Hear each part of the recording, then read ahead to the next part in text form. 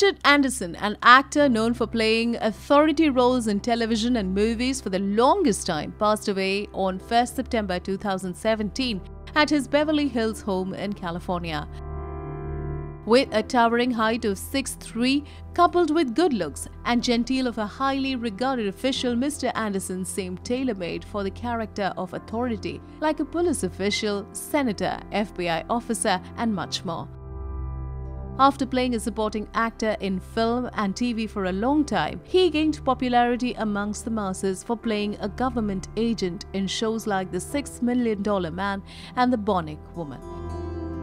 Born in Long Beach, New Jersey and raised up in New York, Anderson loved participating in drama in high school. He later went on to serve in the US Army before taking up acting again, but this time for life.